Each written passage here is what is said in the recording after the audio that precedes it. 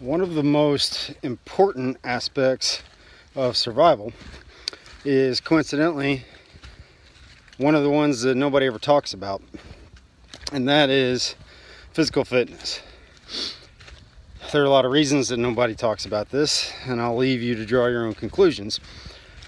However, if you look at physical fitness, there is one aspect of it that really stands out in a survival situation, and that is being able to put weight on your back, whether that be all your gear, a family member, your dog, whatever, and move.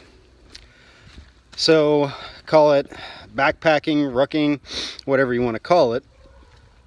It is a crucial part of getting out alive if you find yourself in a bad situation and you're physically capable to do so. So why does nobody talk about this?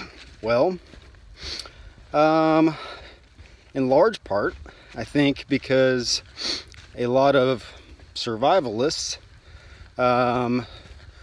are thinking of the wrong things. They are thinking of, okay, well, yeah, I'm going to stay out in the woods, and this extra 50 to 100 pounds that I have on me is, going to keep me alive through the winter, so to speak. Or literally, maybe, I don't know. However, that's not what I'm talking about. I'm not talking about bushcraft stuff. I'm not talking about, going and being a mountain man. For sure, I mean, if you're going to go live in the woods for the rest of your life, having some extra weight on you is really going to help. However, if you are an average person who likes to enjoy your life and likes to be outdoors, likes to go hunting, fishing, anything like that, where you are away from the majority of people. I'm out on a trail right now, having a nice ruck, and you find yourself in a bad situation, you find yourself lost, you may wind up going a lot longer than you thought you were, and your physical fitness level will determine whether or not you get back home. It's pretty cut and dry. Your ability to walk with weight on your back, your ability to climb up a small cliff, pick yourself up off the ground if you get hurt, all those things have a direct impact. And if you're carrying around a bunch of extra weight, not on your back, I mean in your front, then all it's going to do is be a detriment to your survivability. Now, I get it.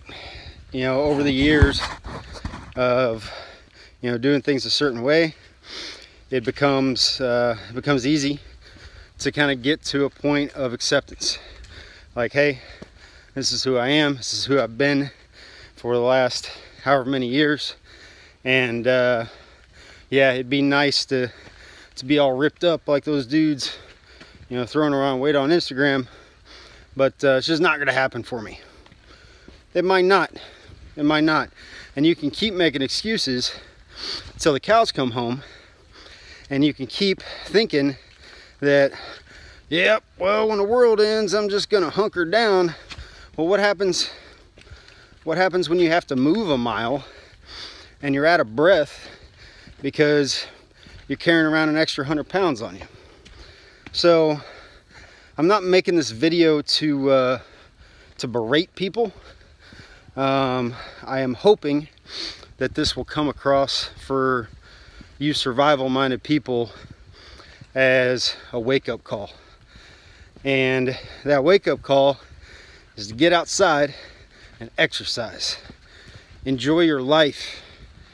Enjoy your life for the one you have, and the better shape you're in, the longer your life is going to be. So you get to enjoy more of it. You get to walk around with your grandkids when you're 60, 70 years old, instead of sitting on the couch saying, grandpa can't play with you right now.